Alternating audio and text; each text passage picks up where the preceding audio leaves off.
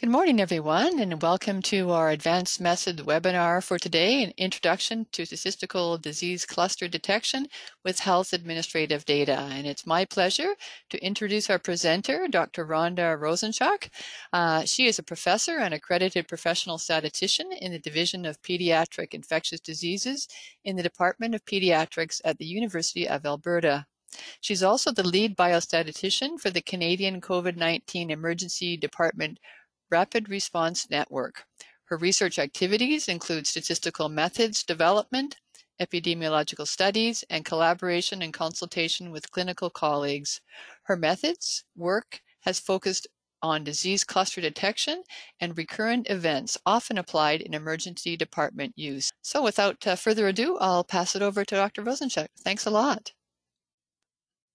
Hi, everyone. Thank you so much, Anne, for that introduction, and to the organizers for inviting me to give this presentation. I'm really excited to talk to you about this area of interest that I've had. It actually doesn't have to do anything with COVID-19, which for some of you may be disappointing, but for others might be refreshing, because a lot of us are working in that field right now, and it's sometimes nice to talk about some other things.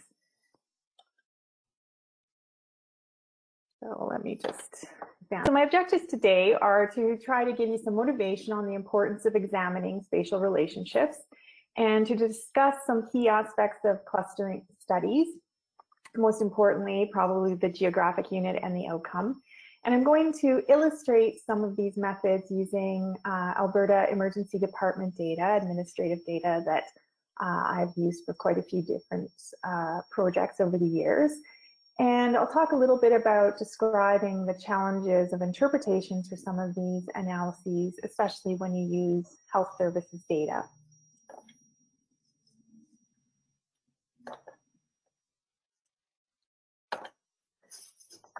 So first of all, what is spatial analysis? Well, processes have patterns, and processes in space produce spatial patterns. So often the goals are to find the pattern and describe it and to understand the underlying process behind it. And the idea is that basically data with location information are spatial data, and you think that closer data are more related or more correlated. So data that's closer together will be more related. So with these kinds of analyses, we'll have different spatial units. So they're also called like geographic units or geographic areas. In some contexts, you'll know the exact location, like the latitude and the longitude. Sometimes you know streets, postal codes, or school districts, and maybe things are aggregated to those levels. And so we'll either have individual level data or aggregated data generally. And I'm going to focus on more the aggregated data, because often in the sort of health services or geographic analysis that I can do, I'm not able to get individual level data for privacy reasons. And some of this can be at just one point in time, or it can be over a series of dates and times. In general, I'm just going to talk about sort of one point in time.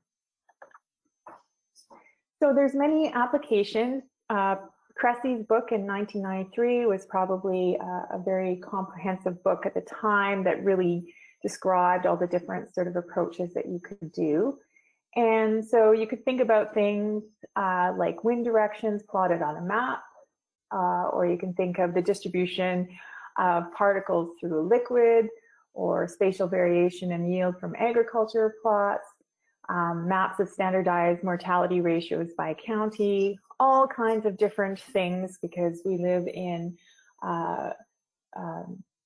3D, and so space is always can be a consideration. And so one of the jokes that if you're looking for statistical methodology problems is you think about one thing and then, oh, what if I made this spatial, right? So that you can think of other interesting problems and you can solve. So there's a lot of aspects to this, and I'm not going to go into details about all of these different ways you can analyze spatial data. I'm going to be very focused in my talk today.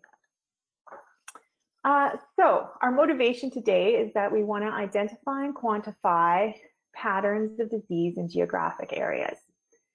And so the basic reason for this is we believe that where disease occurs can lead to a better understanding of why the disease occurs. And if we have a better understanding, then maybe we can formulate hypotheses or identify areas where we can target further investigations. We might be able to identify exposures and risk factors, and we might be able to do things like develop interventions and know where to deploy them. And probably the most famous example, and I mean every epidemiology student knows of the 1954 study of London's cholera epidemic. And so this is like probably a very good early example of spatial analysis, because in that situation, Snow basically mapped to some wells where the cholera epidemic was happening. And that is the kind of sort of idealized goal of any of our spatial analyses, that we hope that we're, identifying something that is caused by some spatial contaminant or something that is related to a certain location, and then we can be able to solve it. So when we talk about statistical cluster detection tests, we're trying to identify spatial or temporal clusters or both, usually in an automatic way without local reports. So what's a local report? Well, somebody says, 3 people on my street have received a cancer diagnosis for brain cancer in the last, month. There's something going on here, that kind of thing. That would be what a local report would be. We want to be able to do that we want to be able to do analyses and identify clusters without requiring a local report, because basically there may not be anybody who knows that information to say, oh, there's something going on here. You don't want to have to be reliant on observant clinicians or observant lab tech people or observant neighbors. And so we need methodologically sound and objective methods to do this kind of thing. And often we want things to be done in a timely way and in an inexpensive way, which is especially the case that can happen with administrative data. We don't have to go out and create a whole new data infrastructure and data collection to go find things if we can use administrative data. And so I'll talk a little bit now about the application I'm going to use to sort of illustrate some of these methods. And so basically, one of the goals that I had earlier in my work was to identify areas with high rates of disease and or high rates of disease-related events. And so I'll talk a little bit about what the difference is between sort of the disease and the events in a little bit. But I'll first just say a little bit of background that emergency departments often face overcrowding and serve marginalized populations. And so one of the projects that I wanted to look at was to look at children and youth, so people who are under age 18 years when they present to the emergency department, and their presentations are for substance use. And so these substances can be drugs, alcohol, any of that sort of thing. And then the idea would be that if, we can detect clusters, we can help target interventions to reduce substance use presentations in the ED. Emergency department care is relatively expensive, and when we have crowding, we want to be able to safely reduce presentations and ultimately help people so that they don't need to be presenting there to begin with.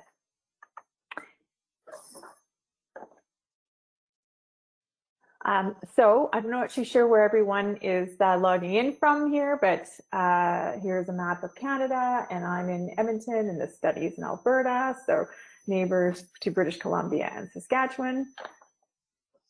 And I'll talk a little bit about our data sources. So in Alberta, we have a provincial health authority that is the care holder for all of our administrative data. much like other provinces. And so the Alberta Healthcare Insurance Plan provides all this information about the population. It's called a registry file. So we have some geographic regions, some things about the people, like the age at the fiscal year end, sex, and socioeconomic proxy, which I don't think I actually use in what I'm going to show you, but we had some of these kind of things available at the time. And then at the time of this data, we were the ambulatory care classification system, which was just an Alberta system, but now we in Alberta, for all emergency department presentations, report to NACRS, the National Ambulatory Care Classification System. So this is just like prior to the initiation of that aspect. So what do we know about these ED visits? We know things like the diagnostic codes, the International Classification of Diseases codes that are used, the ICD-10 codes, the start and end of an emergency department visit, how the person left from the ED, were they admitted, were they discharged, all these good things. And so I should also say that this study is part of Alberta Health, and they don't are using data from Alberta Health, and they do not necessarily agree or have an opinion or anything with related to what I'm going to show you. All right, so what are some of our definitions? Well, first thing we define are our cases. So this would be the people that, or the subjects that have the disease or illness under our consideration. So in this case, we're looking at people with at least one substance use presentation to the emergency department. And so each person or each individual could have multiple presentations during a calendar year, which I believe is what this data are about. Then the number of presentations or the individual presentations can be considered as events. And so these are disease or illness related events. And another terminology that's common in the sort of cluster detection literature or spatial analysis is a cell. So this is what's the smallest geographic administrative area with data available, or sometimes you call it just area, but generally we'll call it cell. And in this case, I'm going to use Alberta sub-regional health authorities, and I'll show you a picture of what those are in a little bit. And then the cluster is what we would say one or more cells with more cases, if we're doing case-based clustering, or more events, if we're doing events-based clustering, then expected by chance. And so in our case, this will be one or more Alberta sub-regional health authorities, SRHAs. And so for those people who are interested in administrative data and health services, you might recognize already that there could be sort of a difference between people having or the cases versus the events, because you could have some people that have a lot of events and some people that maybe don't have as many events. And so this sort of interpretations, giving you a little sneak peek, could potentially be different about what happens when you find a cluster of these two different aspects. All right, so here, oops, pressed my keyboard a little too hard. There we go. So here we have 70 sub-regional health authorities, or these SRHAs. So there's been throughout my career, the regions have changed a few times in Alberta. Generally the same sort of building blocks are there, but they've been reassembled a few different ways. Now we have 5 zones, and within those 5 zones, we have local areas and all this kind of stuff, but I'm using the geographies that were at the time when we had, I believe, 9 regional health authorities that were then divided into 70 sub-regional health authorities. And so, as typical with Canadian geography and distribution of population. We'll have like a lot of larger geographic cells in the north where it's sort of sparsely populated. And then we'll have a lot of smaller geographic areas in our major urban centers like Edmonton and Calgary, which are shown as insets. And so the data I'm going to use is from 2006-2007, that fiscal year. And I have aggregate data, so my data are aggregated to the cells here, these sub-RHAs. And I need to know a location for each of the sub-RHAs where basically I'm going to put all the cases and all the events into. So I'm going to align them. And I believe that the numbers on the map here are the centroid locations. So those are supposed to be the population base. So they may not be right in the middle of a geographic area, but they're where, if you weighted the population that lives there, then we can see. So I do see that there's an audience question, and I'll maybe just jump in because it's a perfect thing. So how were cases, events assigned or aggregated to sub-RHAs? So this is based on the person's postal code of residence. So everyone who lives in Alberta has a postal code, has a geographic location, and so they'd be assigned to the sub-regional health authority that covers their postal code, their geographic position. And the other thing that often we need for these types of analyses is some sort of idea of closeness or spatial relationship among these cells. And so sometimes it's nearest neighbors, and sometimes it's based on other measurements, like if you were doing something where perhaps you wanted to have, you thought that areas are closer to each other if they're along the same highway, then you might use a different sort of measurement rather than just where they are from the point of view of their cell centroids. So here's a little bit of a look at the data. The sub-RHAs are provided. They just go from the numbering that I had, which was 1 to 70, so basically from south to north. On the left panel, we have what the population is in each of these cells, and then we have the number of people that presented to the ED in each of these cells, as well as the number of times or the number of events or number of presentations that happen in each of these cells.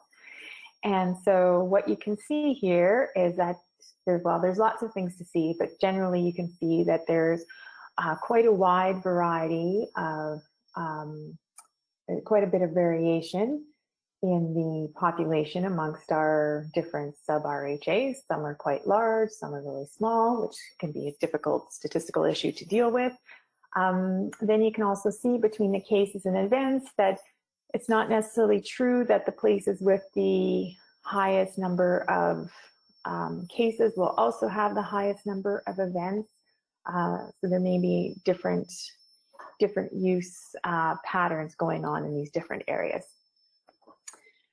So let's talk a little bit about some of the methods. And so in general, there's a lot of different tests to identify clusters, and the references that I'm giving are maybe a little bit older, but they're still, I think, really good and good reviews to talk about these different approaches. And there's something called general or focus tests. And general, you're going to identify a cluster in a geographic area without really looking at any kind of direction, whereas focus tests are identifying a cluster around a specific geographic site or some sort of suspected source of contamination or exposure. So one of the things I did in my master's work is that I looked at pulp mills in British Columbia and looked at whether or not there was any clustering around pulp mills for a variety of different cancers. I'm going to talk about general methods here. So Methods generally will either examine areas with similar population and compare the number of cases, or examine areas with similar numbers of cases and compare the population sizes. So that's kind of the two flips of the coin. Some methods will detect the location of clusters, while others can identify areas with a tendency to cluster. And that's kind of like a subtlety that generally we don't have to think about necessarily too much, but maybe it's helpful in terms of interpretation. And as you saw from my map of the population, we have diverse population sizes. And so methods for those kinds of data settings are what I'm mostly interested in. And again, there's been a lot of sort of earlier papers that dealt with these issues. The ones that I have in bold, Bisag and Newell and Koldorf and Agarwala, the latter being probably the most popular one that's around, and I'll show you why. And again, these are older references, but they're sort of like the foundation of a lot of this work. And so there's been a lot more publications that have come since that do different tweaks or variations or that kind of thing on this total area. And so the idea with these is that they're timely, they're cost effective, and you don't need local reports.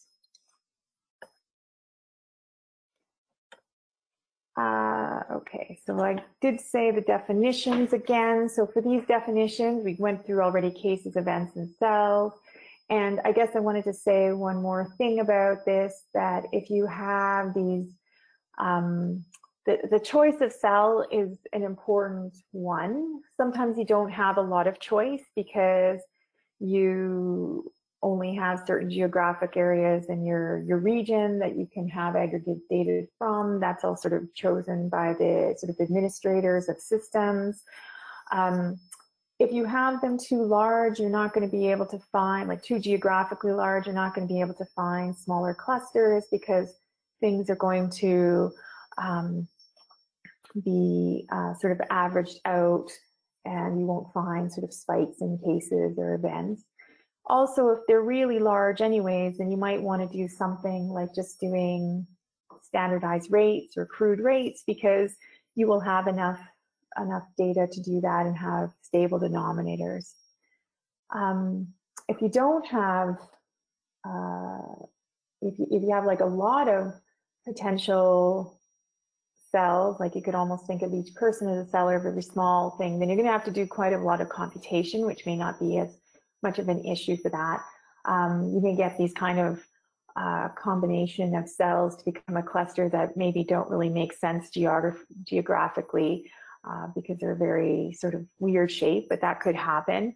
But the advantage is if they're smaller, there may not be enough cases in one cell to be considered a cluster because of a relatively small denominator, but maybe in combination with a few other neighbors, then you can identify something. So those are kind of the issues that you have to think of. And then basically we talked about cluster before, so I'll go through. So what do we need for the data? Well, you need to definitely know your population and your geographic location at some point. You need to be able to aggregate or have individual level data for both the population and the people with the diseases or the illnesses. So an important probably aspect that I should mention here is that while we're talking about emergency department presentations, it's not the emergency department that's our geographic unit, and it's not the emergency department that is where the aggregation happens for the population and for the cases. We use the area of residence because we believe that it's not necessarily so important of where the person went to the emergency department. It's actually important of like, well, where was the person living when they attended an emergency department. Those are some subtleties there. And I mean, we've made the assumption that if you are presenting to an emergency department, you know, you could be traveling, you could be doing different things. And so using your home residence as your location seems the most reasonable thing to do here. And you might also have important strata variables for both population and cases, and the key is you need them for population and cases. So if you were going to do something with cancer and you usually know a whole bunch more data about the cases, you might know things like if the person was a smoker or not, or various things, but generally we don't know that at the population level, and usually don't know that at, for an individual in the population who has a certain other characteristics, age and sex. So you're sometimes limited in how much you can adjust for. And actually, for these results, I'm not going to do any adjustments, although these can be done by age and sex. So I stated a little bit that sometimes we can know exact location, but for most cases, and often if you're not within a government system, you can't really know the exact location of a case or a population. So we do aggregate these into administrative areas. And one of the sort of key problems that can occur here is that if you have different aggregations, then you have something called the modifiable aerial unit problem, where if you do the same analysis but use different geographic administrative areas, then you might have different results. And it makes complete sense because you're looking at different populations and cases aggregated to different levels. And so when you do these kinds of aggregations, you're changing around the spatial relationships as well. So that's not definitely a big issue. So one of the things that we do try to avoid is making inferences to individuals. So, if we find an area that has more cases than would be expected by chance, that doesn't mean an actual individual in that area has a higher likelihood of becoming a case, right? This is at an aggregated level. So I'll start off by talking a little bit with Koldorf and Nagawala's case. And so this is probably the most popular way to do cluster detection, basically because it's easy to implement, has minimal data. And by easy to implement, I say that pretty early on, there was a website that had software that anyone in the world could download for free to be able to implement this. And this was, before the time of R or other sort of more shared language statistical packages. So that made it very popular to implement. So it searches for cluster locations. It's also called the spatial scan. And the basic idea is that there is a clustered circle where the cases inside the circle will have a certain probability, or the probability, sorry, let me reset that. The probability of a case being inside the circle is P, and that's greater than the probability of a case being outside the circle, so that you can split the entire region into these two areas. Inside the circle, you have a higher probability of being a case compared to outside the circle. So you need like the nearest neighbors or some sort of latitude or longitude for each cell.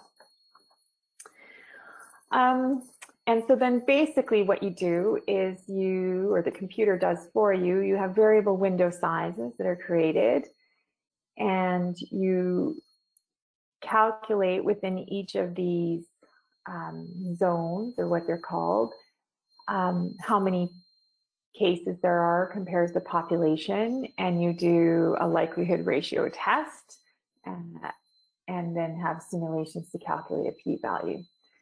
And so I've given the website here of the program that actually does this, which is called StatScan. And if you are an R user like I am, then there's actually an R wrapper called RStatScan, which actually doesn't do any of the calculations or any of that stuff, but it allows you to, if you have StatScan installed on your computer, then it will basically set up the sort of program to run StatScan, run it in the background for you. and then you can use the results. And so this is very handy because for a lot of us who are doing analyses, we're not just wanting to use a canned package. We may want to do a bunch of summaries or do a report, or then once you have these results, put them on a map, all that kind of stuff, right? So the wrapper is quite easy to use, but I would say sometimes it's a little bit fussy. And one of the tips that I would give anyone on that is to basically just, there's one really sort of handy thing that you can sort of do in the StatScan software, sort of select all the options you want, and then sort of look at the script that's generated in the background and make sure that you have the same kind of settings for the R wrapper so that you're getting the results you want. So maybe I won't go into too much detail here, but for those who like to see a little bit of math, this is the math behind there. And so basically, just for notation's sake, we have these zones Z, and so C sub Z is going to be the number of cases in zone Z, and N sub Z are going to be the number of population in zone Z. And so basically, we try to find the area where the likelihood of maximize over all these possible P's and Q's to find the Z that has the biggest difference between P and Q. So that was kind of a lot of description and maybe not very clear, and certainly the math sometimes isn't very clear, but I've just got a little sort of dummy example here where we've got, say, a 5 cell region, and so you've got the dots there, which represent the centroids. So that's where I'm basically putting all the population and cases for my example here. And the C1 to C5, those are telling you the number of cases in each of the cells. We have a total number of cases of 59. The total population, that's N, is 18,500.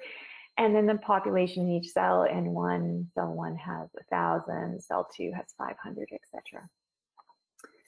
And so how would we do this? Well, basically, you would start at your first cell and create a circle. And so this circle would include the cases in the population from cell 1, and then everything else would be outside the zone.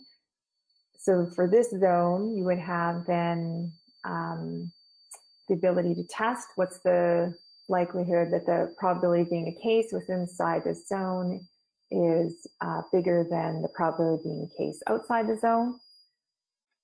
And basically, you keep drawing these circles.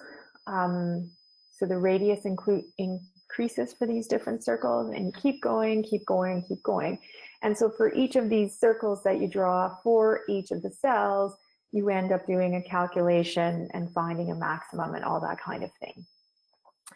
And so at some point, you would basically decide, include everything. Well, if you include everything, then nothing can be potentially a cluster because there'd be nothing outside, and it would be very unlikely to find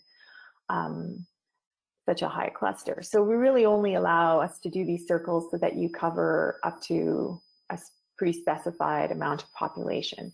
And often that's something like 50% or something like that. So there's a lot of calculations that go on behind. And so that's partly why I said, if you do this for a large number, like say you had 1,000 sub-regional health authorities, well, then you're going to do this for 1,000 of them times how many ever different circles are produced for each of them, times your Monte Carlo simulations, and it can get to be quite large and maybe might not be very useful. All right, so my examples here is that I'm looking at the pediatric population, and so we had about almost 850,000 children, and about 1,300 cases and 1,400 events. And so to do this Kollner-Nagarwala spatial scan, I pulled this from another talk where we used a 7% maximum cluster size population, just so we could compare with something else that was much more computationally intensive. So typically we choose something like 50%. So that's back to the data again to show you what the original data looked like. And this is a little bit of an example of what the actual data files would look like, is that we would have a population and a case file and a geography file. So for the case file, we basically know for each of our geographic regions how many cases there were, and usually you need to put some sort of time element like a year or something like that for the software to work. Similar thing for the population, and then for this example, I'm using the latitudes and longitudes of those cell centroids that I showed in the plot. So pretty easy data, easy to generate from administrative sources. If you were actually using the StatScan software, you would look something like this, where you would tell it where each of your files are and be able to tell it what sort of analysis you want to do. And then you get some output that basically looks like this, where it would tell you the location of the clusters. So that's the location ID. So this one says that 61 is there. There's some different options about if you want these clusters to be overlapping or to be distinct. And I basically say I want them to be distinct. So it tells me that in sub-RHA 61, there are about 12,000 children and 58 cases, but we really only expect there to be 18.5 cases based on the overall population and the frequency of cases in the province. And so you get more details there, and then you have a very, very small p-value based on all of these simulations. Then it tells me the next potential cluster is 44, and there we had again expected number of cases 43, or sorry, the observed number of cases is 43 and the expected is 17. So those would be suggestive that we have the probability of being case inside this cluster is a lot higher than the probability of being a case outside the cluster, which is what our test is trying to do. So I've said most of that already in this slide. And then, so then there's these possible secondary clusters. So there were 9 identified, but only 4 had a statistically significant p-value from all these simulation results, Monte Carlo simulation results. So I've numbered them there, but a map is always a better idea. So there we go. We see that, okay, 61 is in this northeastern Alberta area, a more remote and rural area of Alberta. And then I have the rest of the clusters that are suggested that were less than 0.05. So includes some of the areas in the west and some of the areas in the south of the province. So that was based on cases, but what if we wanted to do events? Because certainly the fact that somebody is a case and is presented once may not necessarily identify the people who are really using perhaps more health services and presenting more times and maybe are more severe. And so when we have questions like that and involve health services research, we often have repeated events like health visits or tests. And events on the same subject are not going to be independent. And you can just apply the Kaplan or the Koldorf-Nagarwala spatial scan directly to events. You could just treat like the number of events as if they are people. But that may not be the most appropriate. So work with a postdoc that I did in 2013, we basically did an approach that we did a spatial scan, but we used a compound Poisson approach instead that would adjust for the repeated events by a person, so the repeated ED presentations by a child. And so one way to illustrate these kinds of what a compound Poisson distribution is you can think of, say you have a random number of buses that are arriving at a school or at an event, and then you have a random number of children in each bus. And what you're really interested in is what the total number of children are. So from that perspective, that would be a compound Poisson distribution. So you've got two random numbers that are coming in here, random variables that are coming into here. So I think of like, well, each of these buses is a person, and each of these little kids is actually each of their presentations to emergency department. But that's harder to illustrate, and this is sort of more fun when you work with pediatrics. All right, so our approach, well, it was kind of more difficult because we had to have closed form expressions were not available, and we used a recursive formula, and so we were quite computationally intensive. And then we used a different kind of approach to try to improve calculations. And then I was asked to review a letter to an editor at one point where somebody else, Castellaris and colleagues, had basically shown that our random variable had a name and type A distribution, which was much faster. And it was kind of cute in there. They said the well-known, you know, the well-known name and type A. So name and type A definitely was not well known to myself or to the postdoc Chang that I was working with at the time, nor was it to a lot of the insurance industry, which insurance is a typical sort of application for compound Poisson things because you have a number of claims and a random number of people who will make claims and that kind of thing. But nonetheless, it was interesting to see that other people had read this and come up with a solution that was much faster.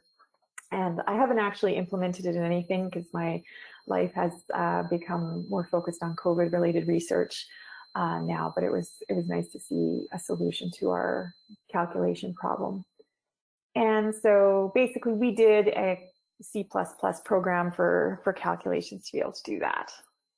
And so if we do the same type of thing as we did before, but now look at these events and do the sort of appropriate adjustment using a compound Poisson process, we get a little bit different results.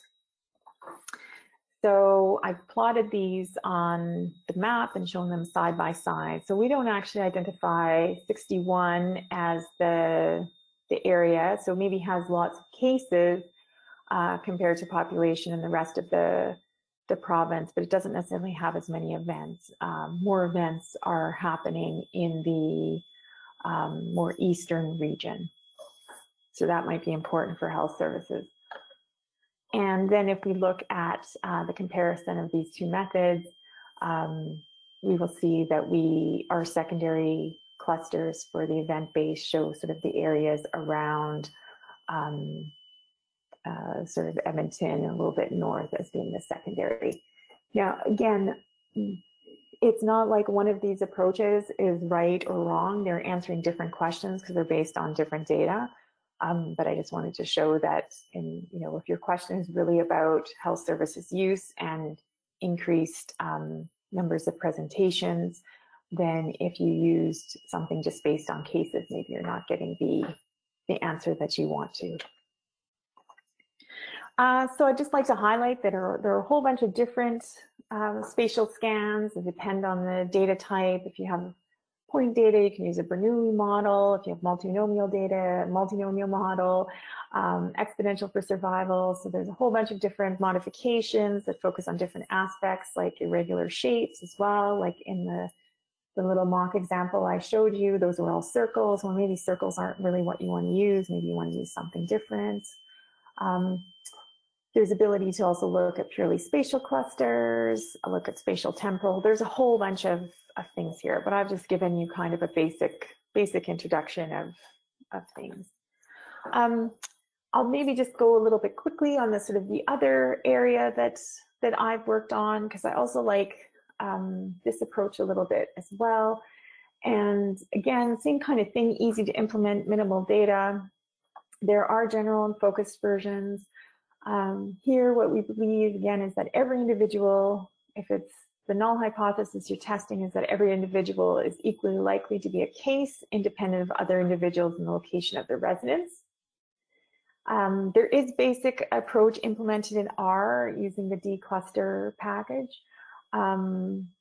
there's more specialized approaches in R code as well as a C++ code that have been developed by my team, but I haven't been as good about getting things into a package and certainly not maintaining it. And some of our publications have had code published with them. Same idea in terms of we're sort of going to test each cell separately. But we have to decide on what cluster size we want to test. So basically, this type of approach will test each cell separately and find the number of cells that are needed to be combined with that cell to include this threshold of K cases. And under the null hypothesis, this is approximated by the Poisson distribution. So here's my map again.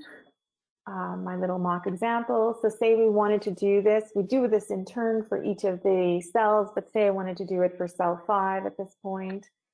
So I've decided my cluster size is 10.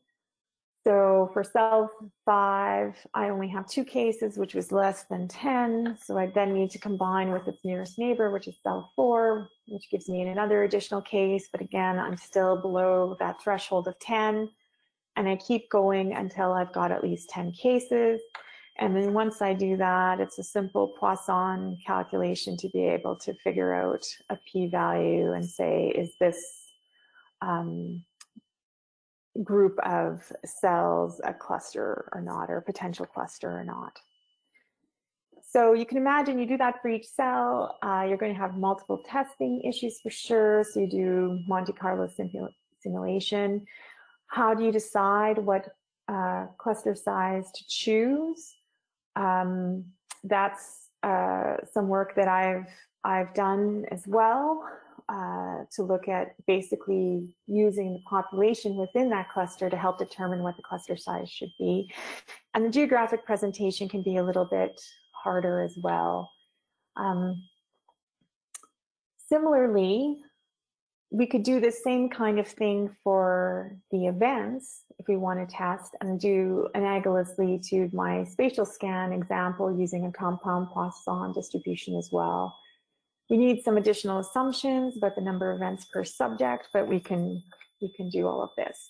So in this case, that same example, instead we've got the V's here instead of the cases, and we have to look for a cluster size, which I call in this case K star, of a certain number of events. And in this example, I would be able to just stop at one cell. So basically that L, if you have to have a large L to be able to accumulate the number of events you're using in your cluster size or the number of cases you need for your cluster size, then there can't really be any clustering because you've had to go far out to get collect all the cases. If it's small, then you may have it already in your small neighborhood around, and then you are more likely to have a cluster identified.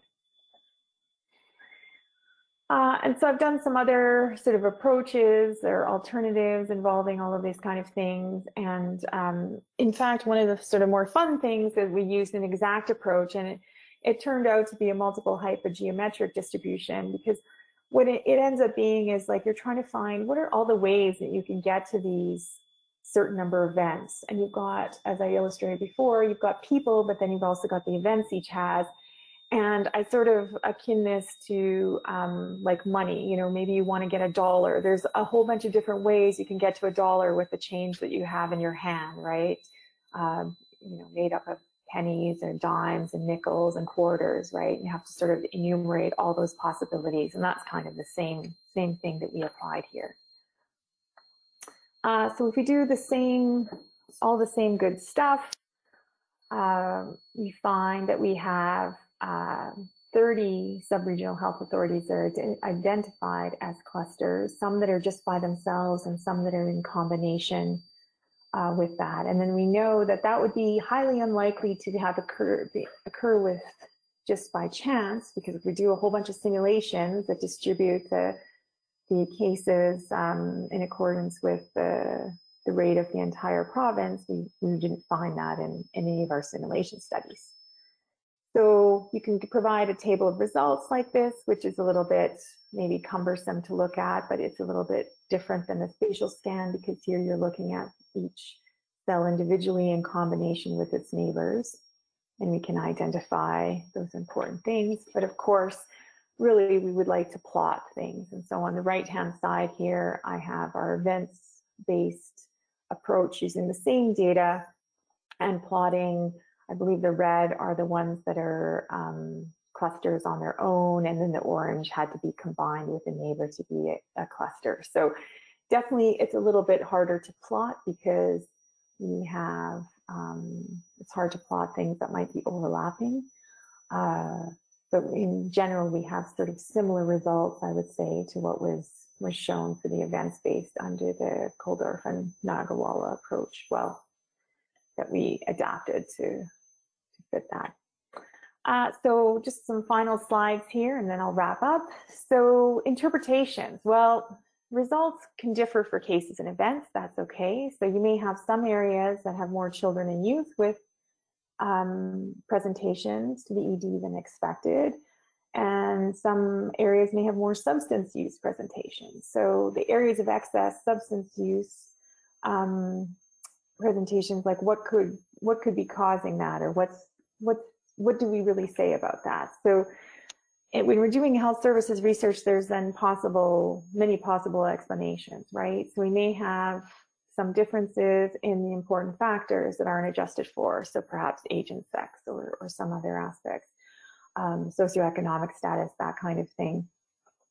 There's access to health services that may differ, like a more rural area may not have clinics available after hours or some other care services. So is it really that there are more people who need emergency care who are in that rural area, or is it just because they have less access to services, right?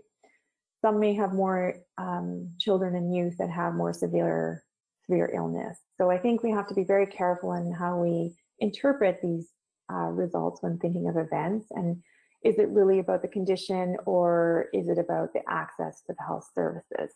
And these analyses can't answer that all in one way. But we would need to do some further epidemiological investigations to be able to figure out if these clusters are real or not. And if they're real, you can maybe do something about them, interventions, other resources, that kind of thing.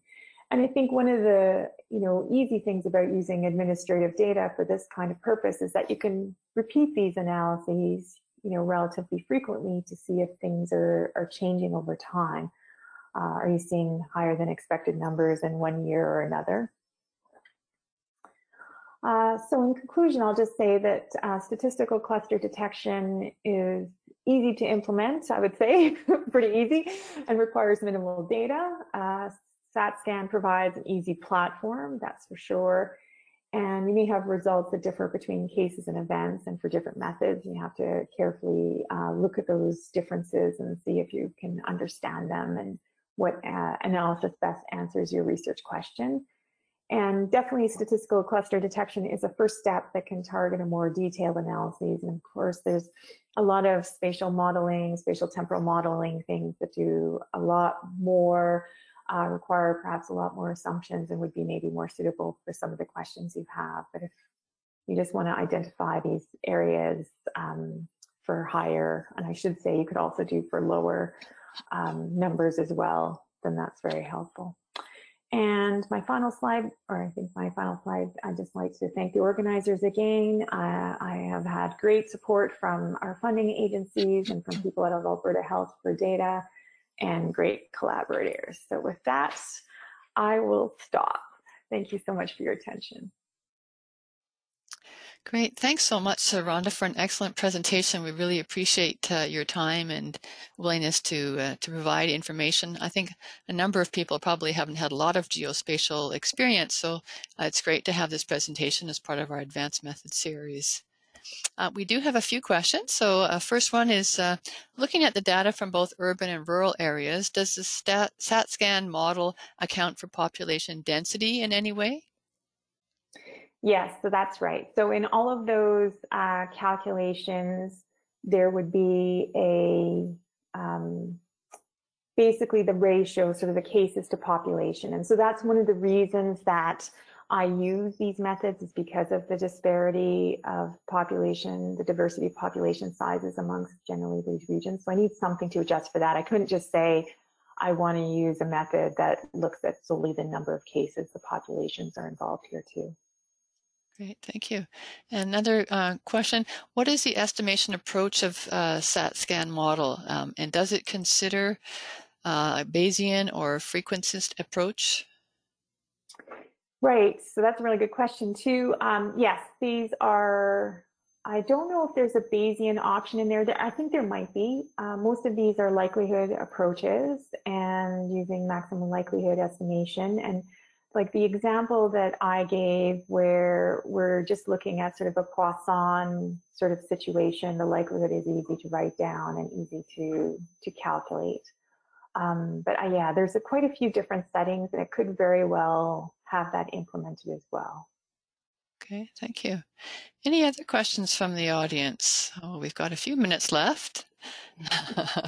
I know that you had lots of great sort of charts and, as you said, some of the math behind what you did. I don't know if you're able to share your slide deck. Sometimes, I mean, there's things that you don't want to share, but I always ask that question simply because of some of the content that you have. Yeah, I'm happy to share that, and that's partly why I use the this older data and the results, because those are already published in various papers and that type of thing. And so that, yeah, I'm happy to share that with anyone who'd like that. I'm happy to. People can contact me. I don't know. Yeah, contact me directly or through you or whatever. That's fine. Okay, that would be great. Sure, and we can maybe just post that below the recording. If people want further information, they can contact you directly. Yeah. Yeah, perfect.